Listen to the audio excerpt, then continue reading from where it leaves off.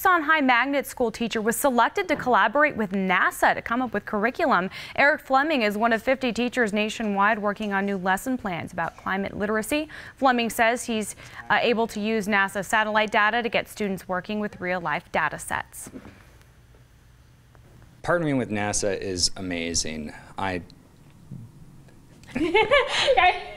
I'm kind of a nerd, but I wanted to be an astronaut when I grew up. This is going to be as close as you can get at my stage of life.